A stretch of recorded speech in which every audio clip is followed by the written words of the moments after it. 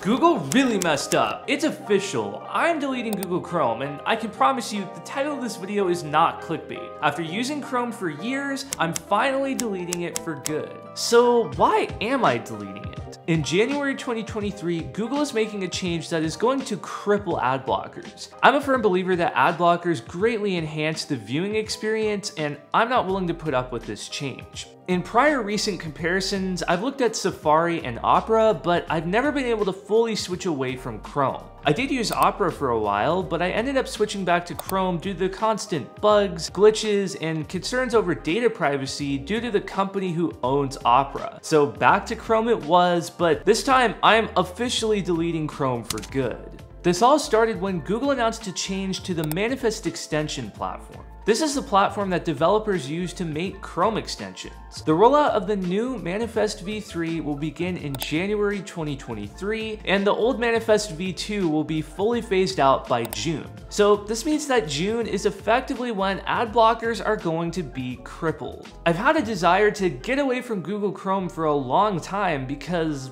well, Google is a data company. They already have enough of my personal information through Gmail, Google Maps, Google Search, YouTube, all the Google products, and Google Chrome is just another way of collecting user data. But the Manifest v3 rollout is the straw that broke the camel's back. I finally have enough reason to delete Google Chrome for good, and I'm starting my journey by checking out Brave.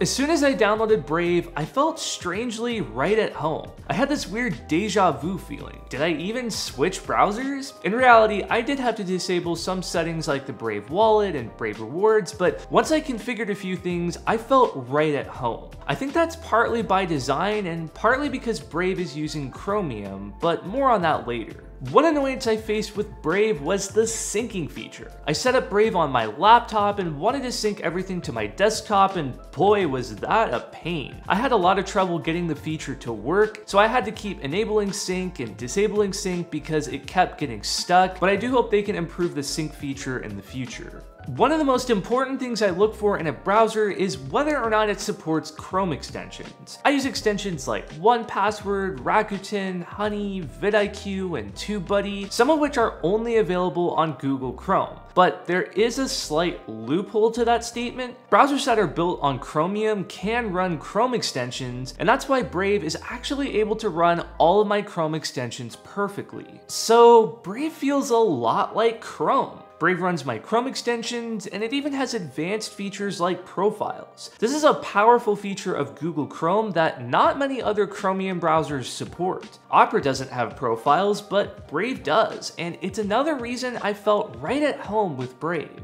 At this point, you might be thinking, well, if Brave feels so similar to Chrome, why make the switch? And what about Manifest v3? If Brave runs Chrome extensions, then wouldn't ad blockers also be crippled in Brave?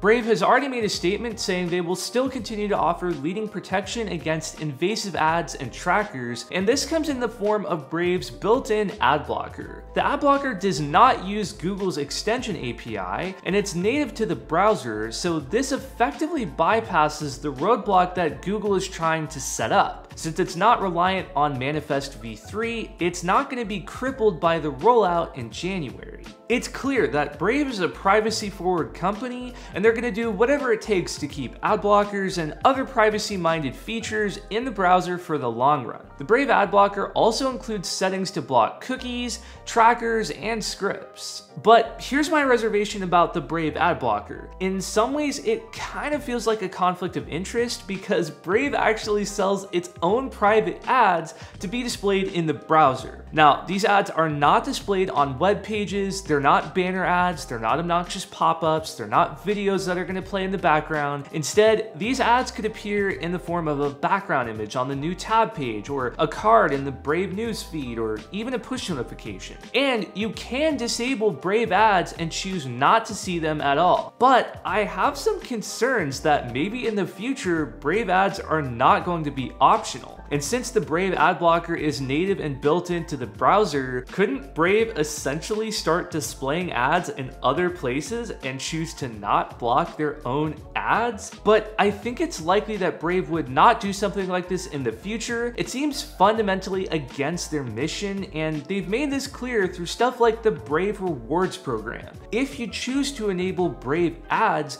you can actually use Brave Rewards to get paid for viewing the ads. So essentially, Brave is taking the revenue that they're getting from advertisers and distributing a small fraction of it to you for viewing the ad in the form of BAT, or the Basic Attention Token. This is a cryptocurrency created by Brave, but you could redeem it for cash, gift cards, or just keep it as crypto. And on that note, for crypto and NFT users, Brave has some native features like IPFS support and a built-in crypto wallet. The crypto wallet is really convenient for storing your BAT, or if you want to get your feet wet with crypto without setting up a third-party wallet somewhere else. You can also browse Web3 domains and decentralized sites like my very own Krailer.crypto without the need for a browser extension or further configuration. Right now, only a handful of browsers natively support Web3 domains, and I'm glad to see Brave is one of them. Brave has really impressed me with all its features. It's easy to like Brave because it's built on Chromium, but Chromium introduces risk to user data because it's built by Google.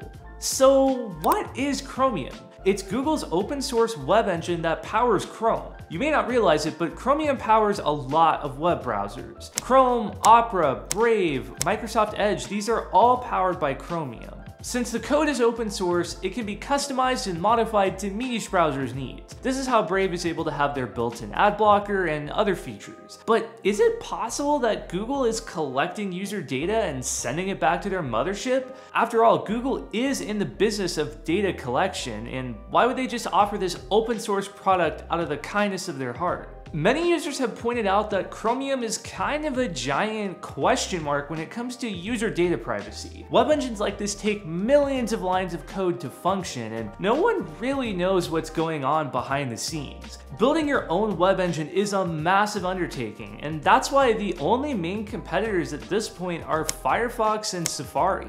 Even with all the downsides, I just can't get away from Chromium browsers until developers put resources into making extensions available on other browsers. Plus, every website supports Chrome due to its market share. That means these websites are going to load properly on Chromium browsers. I can say I made an attempt to switch to a non-Chromium browser, so if you want to see what my testing was like in Safari, I have a video on that you can watch here.